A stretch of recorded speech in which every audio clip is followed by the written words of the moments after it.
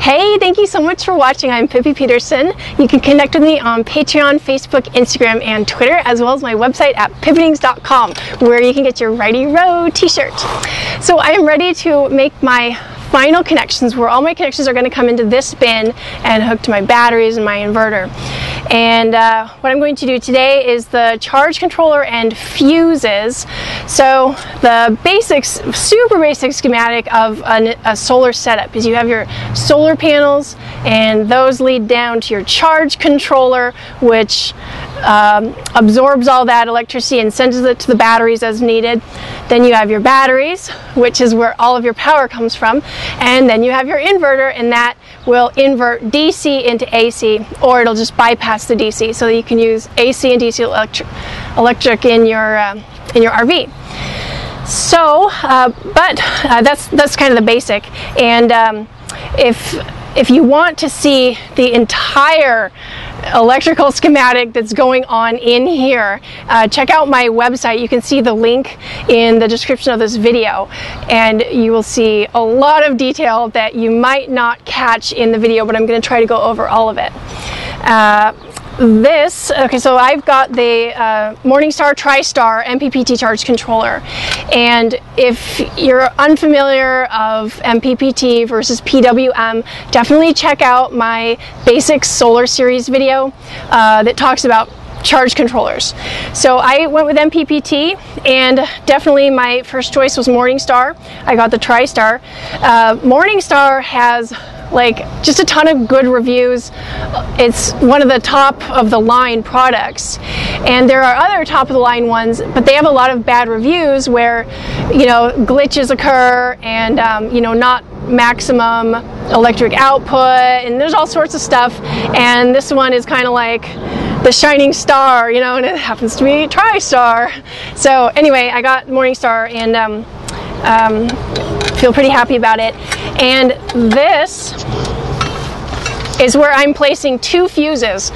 This happens to be an air conditioning disconnect.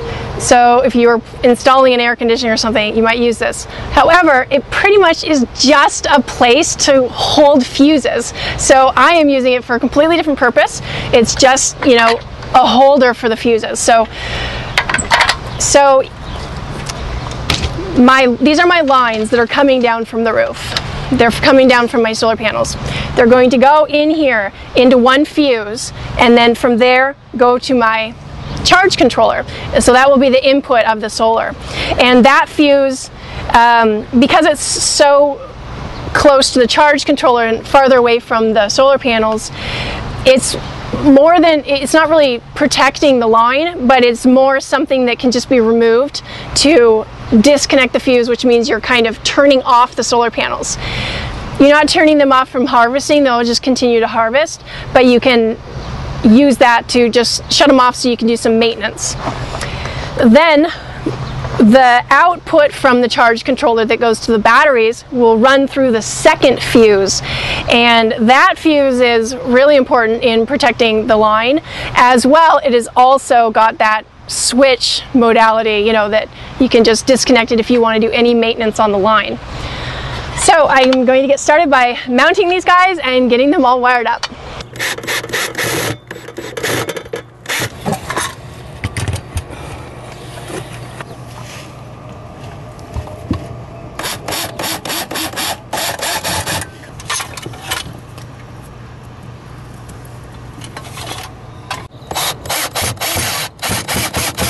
So I mounted this one up higher because it needs 6 inches below it of ventilation. And if I mounted it down here like this one, it wouldn't have those 6 inches required. And so this I just mounted down here because where the screws fit wasn't going to match this top piece up here.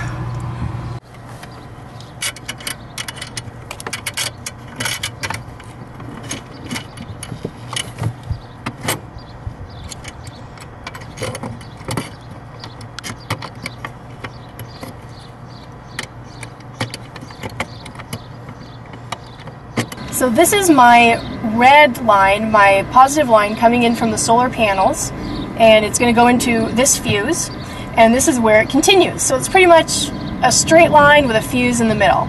And I noted up here, PV, that's for the photovoltaic array up top. So I know that's coming from system up top, here to a fuse, and then here. So here's where it goes into the charge controller.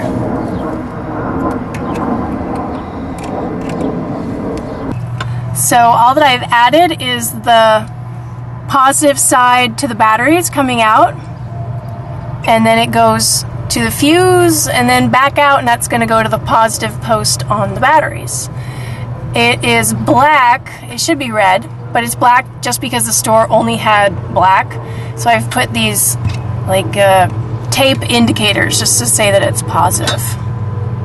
Also, the cable going out is larger. This is 6 gauge, this is 4 gauge, because this guy will store current and electricity, and it can sometimes send more, so it needs to be bigger than what comes from the solar panels. So this is the negative that's coming down from the solar panels, and it can bypass the fuse. It doesn't need to be fused. We'll just put it in here, and this will go to the negative terminal, common negative on the solar panel. Oops, I guess I have to open it first.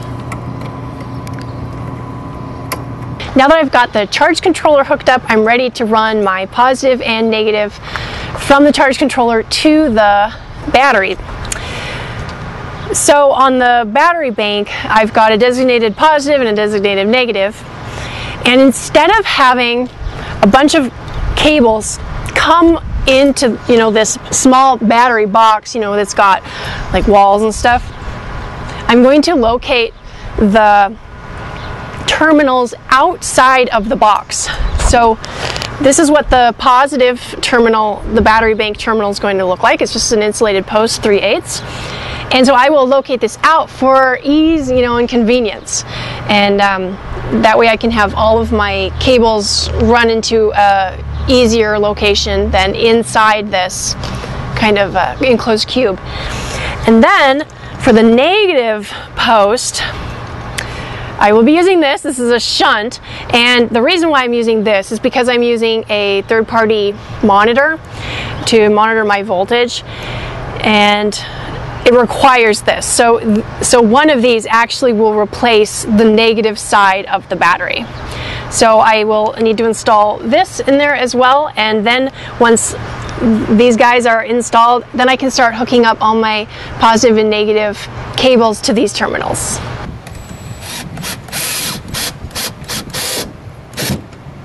So this is the positive that is coming from the charge controller.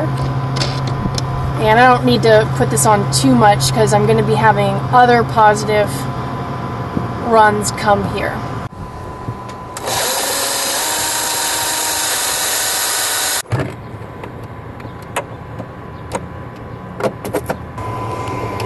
And this is the negative coming from the charge controller. And just like the positive terminal, this one's going to have a lot of things coming to it. So I'll just leave this one here. I don't have to tighten it. And the only one going to this side is going to be the battery. All this will be all the negatives. So my chassis negative, charge controller negative, inverter negative, all going to come here. And then this will only be the battery negative. So here are the connections with the negatives included.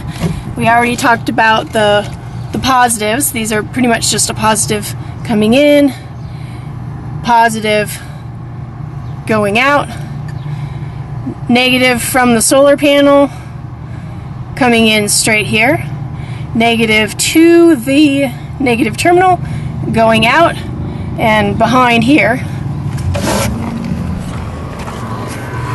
And then the negative is connecting to the shunt up here, which is pretty much the negative battery terminal, and the positive terminal here.